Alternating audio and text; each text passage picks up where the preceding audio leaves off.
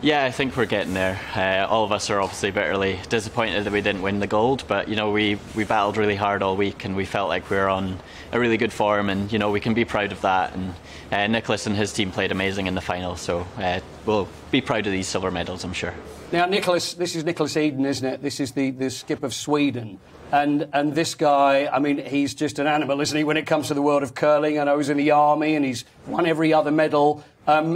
Are you glad that now he's out the way and maybe the next Olympics, because you can keep going for a long time? He's been around for a long time. So then maybe the next one you can play and he won't be there. Yeah, we don't actually know if he's leaving or not, but he's won nearly everything in the sport of curling. So for us to hopefully have a chance in 4 years' time, we'll definitely go back and we'll try and win that gold.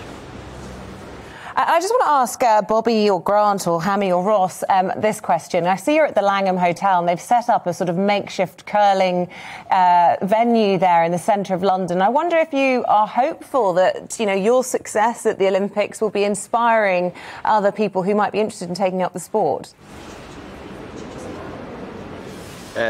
Yeah, I think so. Hopefully, we can inspire a nation.